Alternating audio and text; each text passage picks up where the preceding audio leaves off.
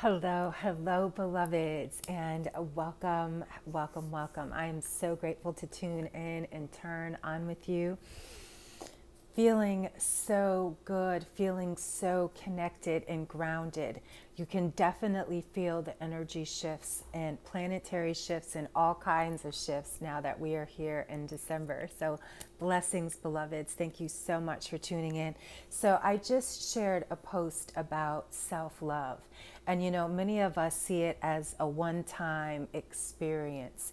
And self love has to be a daily practice. And you know what?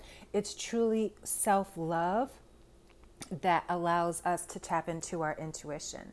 Because when you are in tune with yourself, that is when you can hear yourself. You can't hear yourself when you're confused. You can't hear yourself when you're in chaos.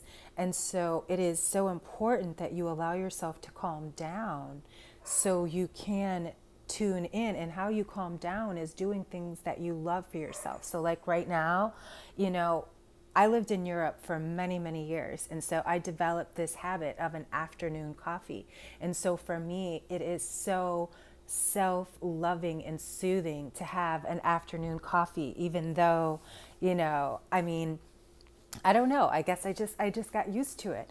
And then for a long time I said, no, caffeine is bad for you. And I made up all these things, but I so enjoy a little afternoon coffee and a sweet. It's one of my favorite things. And it's one of the ways that I take a minute to calm down in the middle of the day between clients, to just be with myself for like 10, 15 minutes, to just sit. No phone. Sometimes me and Guillermo have some great conversations. Sometimes he joins me. Sometimes I do it on my own. But I treat myself like I'm at the cafe, I do the whipped cream. I get my napkin and my coffee. And I remind myself it is the little things that I do for myself that allows me to connect to deeper parts of myself. And this is why it's so important that we know ourselves, because we think we know ourselves, but in truth, what we know is preferences. And what preferences are these outer experiences of how we think people should be. And we have to recognize that our preferences, are never going to align with another person's. It's just not going to happen, because we are all separate beings. And so our preferences are really personal things, right? And so we have to get beyond our preferences, because preferences is really kind of like our most childlike experience. I like this, I don't like this, right? So early, at an early age, you determine, yeah, I like vanilla, I don't like chocolate. And so for years, you don't try chocolate because something in your mind, or you had a bad experience with chocolate one time. And so you've told yourself this story that I no longer like chocolate. But is that true? No, you had one experience where chocolate didn't make you feel good. And so then you made up a story that chocolate was not good for you. And so that's what we do to ourselves. We keep ourselves from things without trying it again. And we have to remember, a part of resiliency, a part of, connecting to our intuition is being determined and devoted and dedicated. It is a practice. You don't just get to say, I want what I want, give it to me now, please. You have to have a connection to spirit. And this is why it is so important that people know themselves. See, I'm glad you just had a paradigm shift. That's amazing. Because we have to know ourselves, and when we don't know ourselves, again, we're basing it off of what other people might tell us about ourselves, right? Like, yeah, you never liked chocolate ice cream, don't eat it. And then you're like, but why? Why don't I like chocolate ice cream? I never tried it, right? We think that commitment means, right, thank you. We think commitment means there's an end. No, commitment is an ongoing thing. You have to forgive and get up and fall down and get up and fall down and get up. That's why forgiveness is an everyday practice, because we are never always there. We are human beings. And then we are light beings. And when we're light beings, we know. And when we're in our dark being self, we know. And so, how do we come into balance? How do we come into harmony? You know, and every single month seems like we go through these phases, right? We go through these phases where we feel great. And then, you know, like here we are at the beginning of the month. We know at the end of this month is going to be a new era, a new time. And so what are we focusing on? What are we giving to ourselves? Are we listening to our intuition, or are we listening to the static and the noise that's going on outside? Because if we're listening to the static, then we're not listening to what our heart is telling us, what our intuition is guiding to us into the new year. And so this is why I love every year I have the predictions and prophecies. It's one of my favorite things to do, and share with you ancestral wisdom and guidance. But that, as well as the connection with the moon. Just like the moon, we have phases. You know, yesterday I shared some insight about how our ancestors followed the moon with everything. You know, daylight savings time is based on the sun, the way the sun shifts, and this is the ancient practice. However, we don't have these big farms here in Mexico. Yeah, they still have big farms. We live right next to one. However, in the United States and places like that, there is not this big farming industry that it used to be. So our ancestors used to follow very strong moon and sun energy. We know the Mayans, we know that, you know, the Egyptians, we know every ancient civilization except for us, who we see as the most intelligent beings, yet we know that is not true because we think technology makes us smart. However, no one has still figured out how they built those damn pyramids, right? But they followed the sun and the moon. We have gotten so disconnected from ourselves and our power that we don't even know the power of the moon, the power of Jupiter, the power of our sun sign, and what this all means.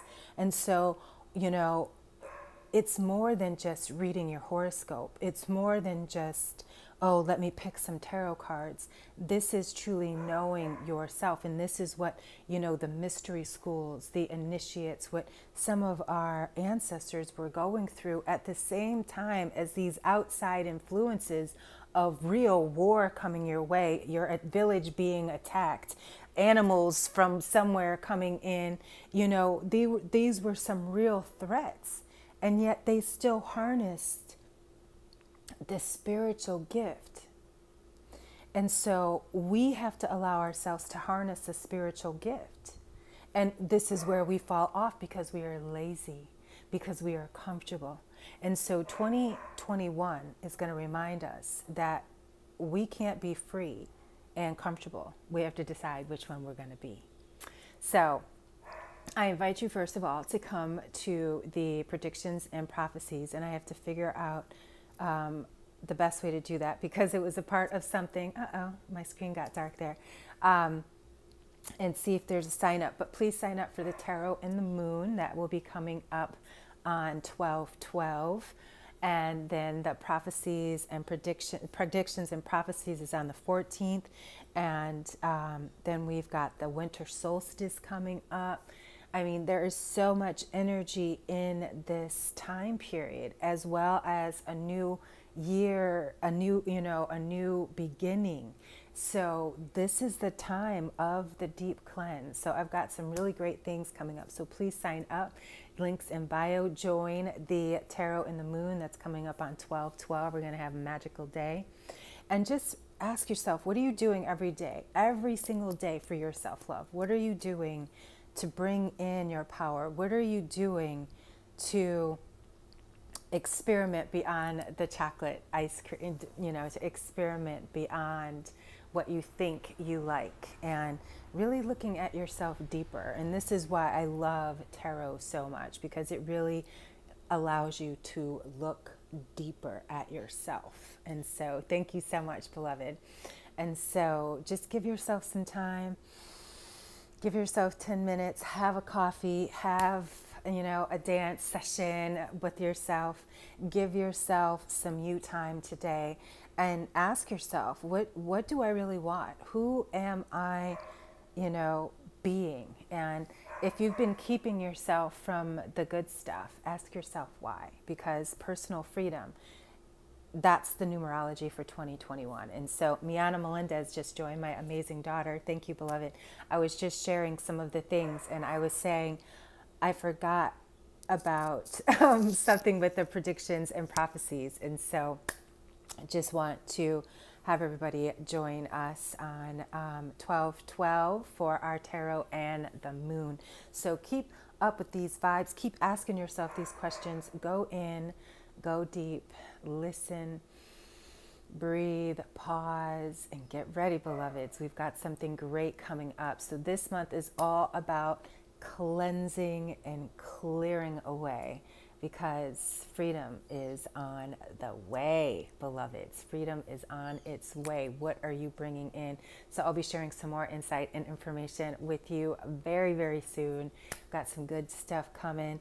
I'm feeling the energy. This lunar eclipse has been amazing energy-wise for me. So let's just take a moment to just thank the angels and the ancestors. Just thank us for getting here. We've all lost somebody or heard of somebody who's been lost this year.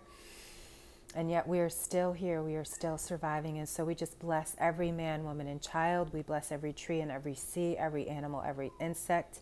We bless every spirit that takes its first breath, every spirit that takes its last. For this and so much more, we are grateful.